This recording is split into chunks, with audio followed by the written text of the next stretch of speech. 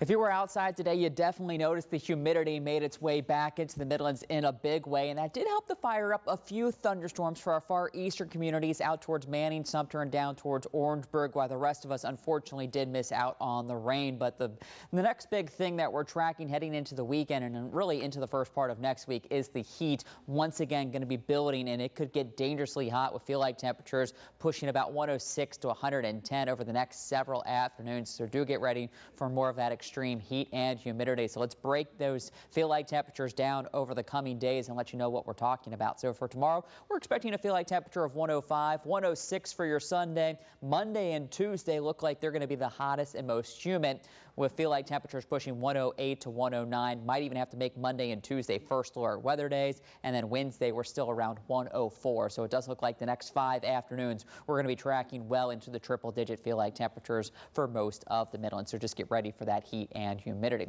Outside, looking off to the west, you can see we still have a fair bit of cloud cover, but the rain has come to an end. But that has helped to cool some spots down. You can see Camden at 79 degrees, Manning's at 81, Orangeburg's at 74, while we stay dry here in Columbia and Newberry, still in the upper 80s to near 90 degrees. And on the satellite radar, you can see as that low was working its way up through the far eastern portion of South Carolina, it did spark off those showers and thunderstorms, but the majority of it kind of stayed in the PD region. We had a few showers across Sumter and Lee County, but those systems come to an end.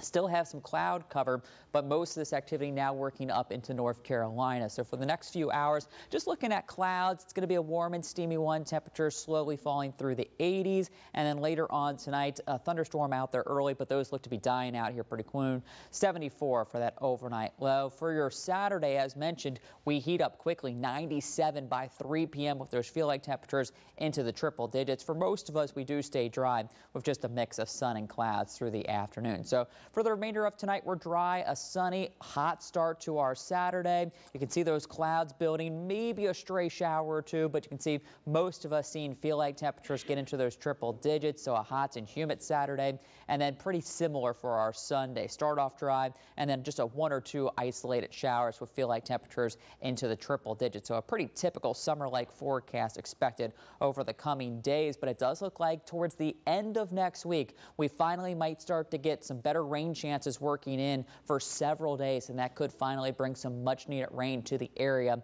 as we get towards Thursday, Friday, and into next weekend. But in the meantime, we just got dry, hot, and humid conditions. So upper 90s with a slim chance for showers this weekend, near 100 Monday and Tuesday with those extreme feel-like temperatures again. Might have to make those first alert weather days, and then finally that slightly better chance for some rain will cool us down into the 80s by next weekend.